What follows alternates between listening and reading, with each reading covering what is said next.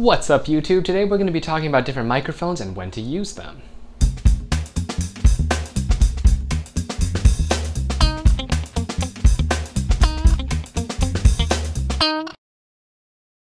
Welcome back to Info Mondays on the Asian Filmmaker. I am your host, Jason. Now, there are plenty of different microphones out there and they all serve a very different purpose. For example, right now I am wearing a clip-on lavalier mic right now. And then right here we have a longer tube shotgun mic. And then one of these mini shotgun mics for your DSLR.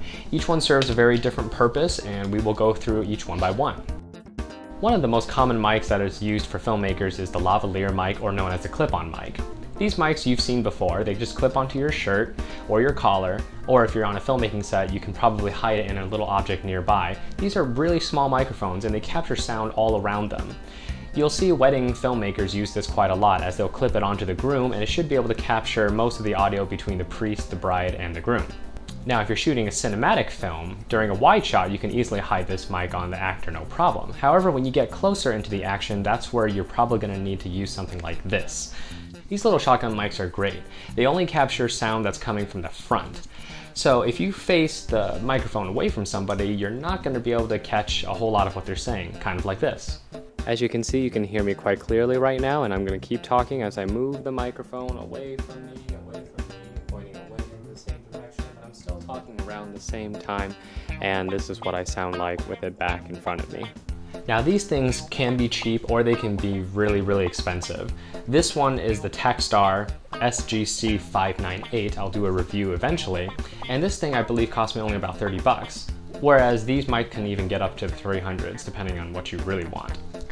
Now, that little shotgun mic that you mount onto your DSLR is probably only good for capturing ambient sound, or if you're maybe at a live event and you're just going up to someone real quick and capturing a few words. If you're on a film set, you're probably going to want to use something like this. This is also a shotgun microphone, but it definitely has a much longer barrel and a very narrow capturing range. Now, generally on a film set, you're going to have someone that does sound. Might be a sound operator, boom operator, sound technician, what have you. Their job is to get the mic as close to the actor as possible without actually entering into the frame. So generally when you see these nice close-up shots of two people talking in a movie, there's probably a boom mic just outside the frame above them, pointing right at their mouths so that they capture nice clean audio. So there you have it. Those are the 3 microphones you can purchase as a filmmaker, and I will be doing a review of these eventually down the road. Now, you may not have the money to get all 3 at once, so you're gonna have to ask yourself, what kind of things are you shooting? Are you shooting more interviews or are you shooting more cinematic features? In which case, if you're gonna be an interview shooter for a lot of just events and such, probably a lavalier mic will be more than enough for you. It's very cheap, that you can get them for like $15 or $20 and they won't break the bank. You're probably not going to want to go with this if you're doing a lot of interviews, just because you're going to want to get as close as you can to the actual interviewee, and it might be very uncomfortable for them to have a camera this close with a microphone sticking right at them. You probably won't need to go with this one either. However, there are a lot of situations where you can use these. You just have to buy a boom pole that stands by itself, and then you just set it up right below the interviewee. Now, if you're a cinematic filmmaker, you're going to want to invest in probably all 3 of these, as they all serve a different purpose for different scenes and capturing that audio. However, if you do have a dedicated sound guy, chances are he probably already has all these microphones.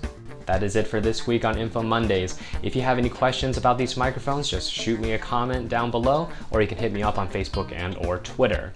Now, this month is going to be really busy for me, as I will be starting to shoot my web series, the teaser of it. You can check it out at breakingwavesproduction.com, link right down below. To help support the project, like me on Facebook on that front, and I will see you next week. Thanks for watching, YouTubers. Help support the channel by hitting the subscribe button down below. Visiting any links that I provide helps me create future content just for you.